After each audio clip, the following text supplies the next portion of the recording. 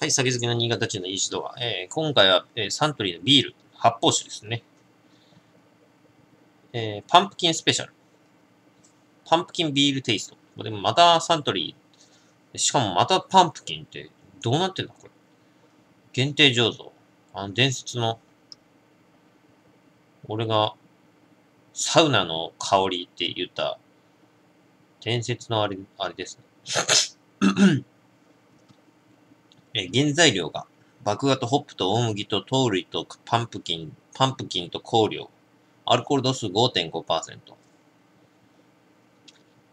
パンプキン風味のほんのり甘やかな香りとコク。あれこれ前飲んだやつと何が違うんだっけ？それすらも覚えてない。前飲んだやつは何だったっけ？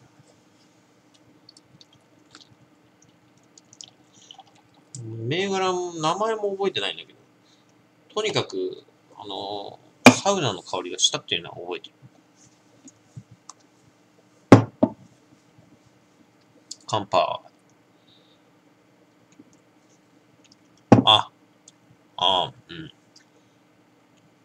うん。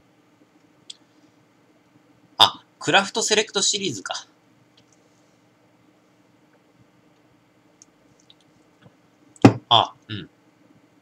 こっちはね、そんなに甘くない。確かにサウナの香りがするんだけど、こっちは前飲んだクラフトセレクトシリーズに比べると全然甘くない。こっちの方がまだ、なんか、パンプキンらしからぬ味ではある。ビールっぽい。なんか、前のそのクラフトセレクトシリーズ甘かったからほとんど、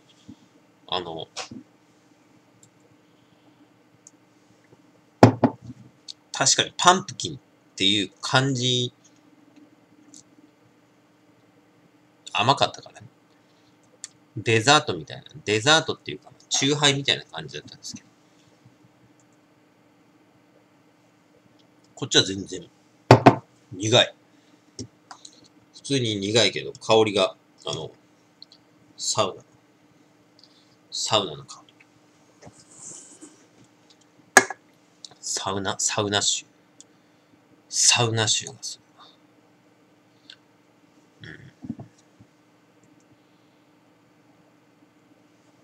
まだこっちはビールっぽい。けど、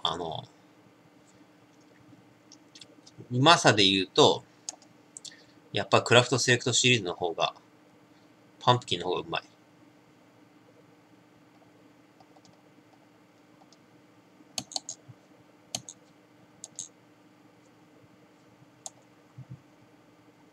うわ、これうぜえ。なんだこれ。まあ、いっか。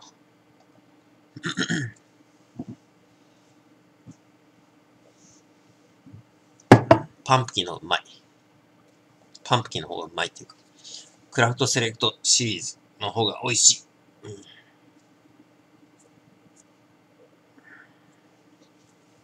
い。なんか、こっちはなんか、ビールだなって思えば、ビールですね。なんか、まだビールだわ。そんなに驚きもない。なんか、そこまで、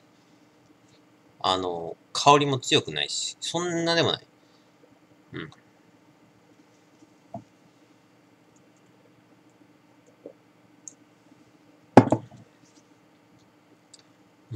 もうぶっちゃけた話は甘くないからなんか、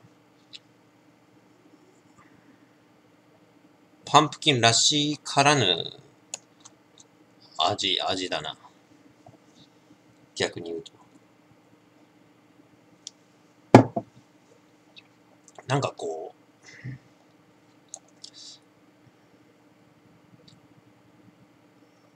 まだパンプキンの香りがする。サウナの香りじゃない。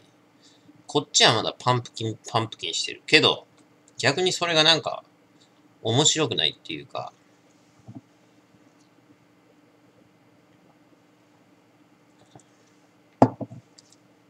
なんだろうね。難しい。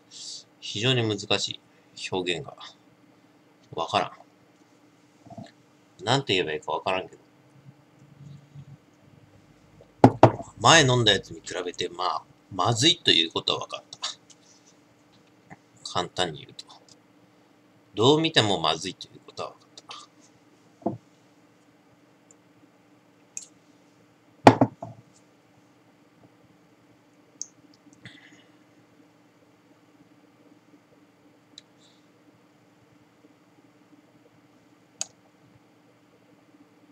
サントリー狂月。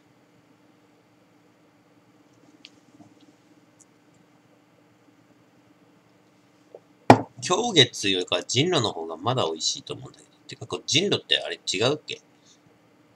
あれサントリーじゃなかったっけ？あれサントリーじゃなかったっけ人狼って。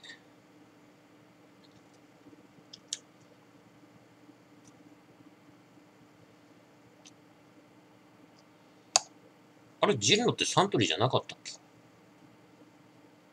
違うんだね。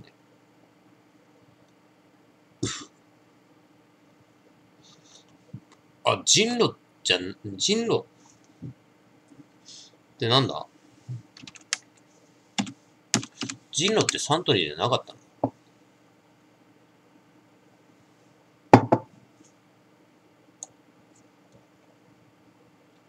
あ、人狼は人狼なんだね。人狼ジャパン。知らなかった。ずっとサントリーだと思うんですよ。まだ人狼の方が美味しい。と思う。多分。多分ね。多分。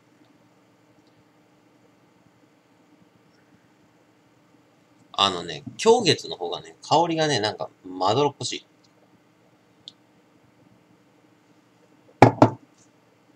てか、まずい。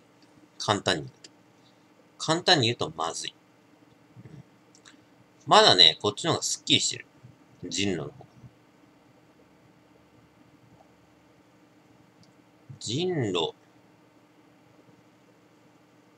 人狼ドライなんだ。なんだこ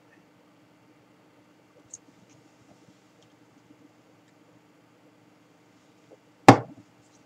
ああ、そっか、これ人狼ってこれ、あれ、糖類入ってんだっけ？確か。違ったっけ？商品情報。安定の書いてない。原材料って書いてねえのか。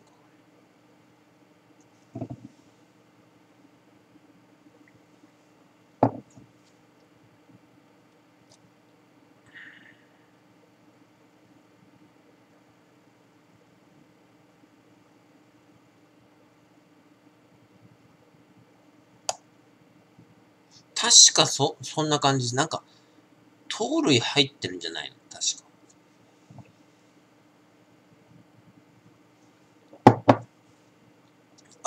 あれ、狂月もそうだけど。まあ、うん、原材料は米と麦。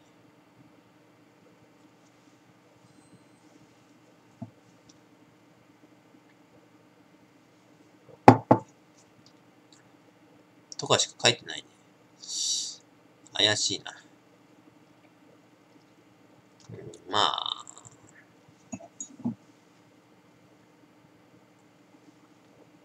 サントリーよか、まだ、いいんじゃない？狂月。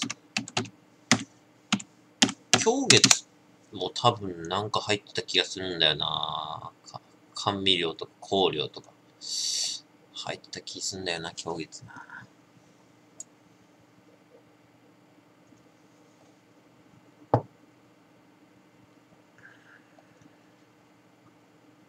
狂月の方がまずかったとは思うんだよね。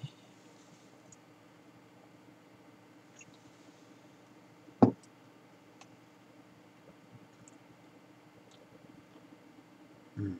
多分ね。多分。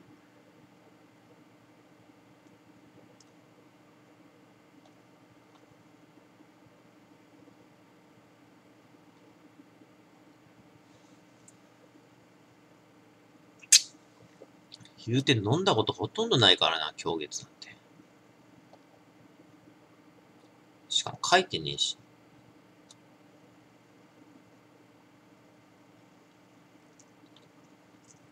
書いてねえから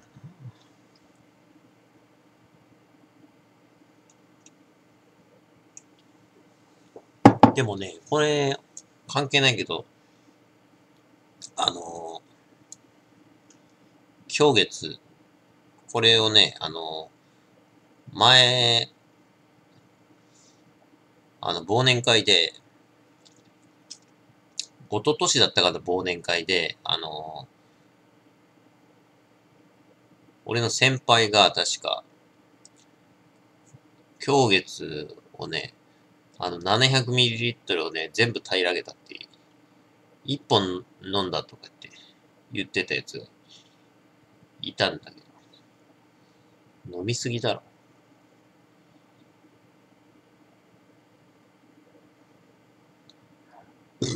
700ml なんて飲めねえよ。アルコール度数25度だよ。急性アルコール中毒になるよ、マジで。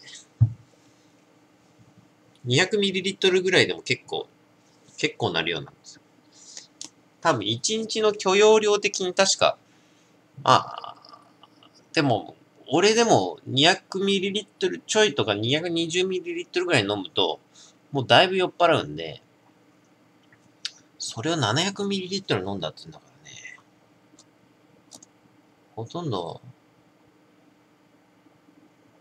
気違いというかもう、やばい。絶対やばい。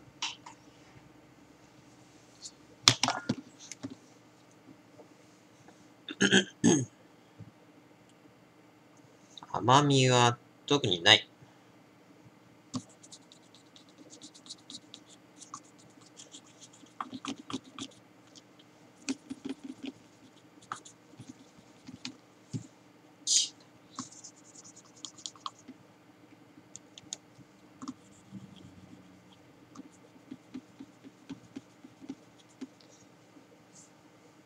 香りは強いさ。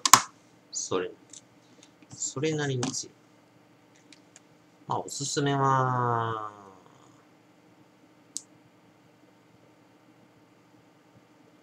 しない。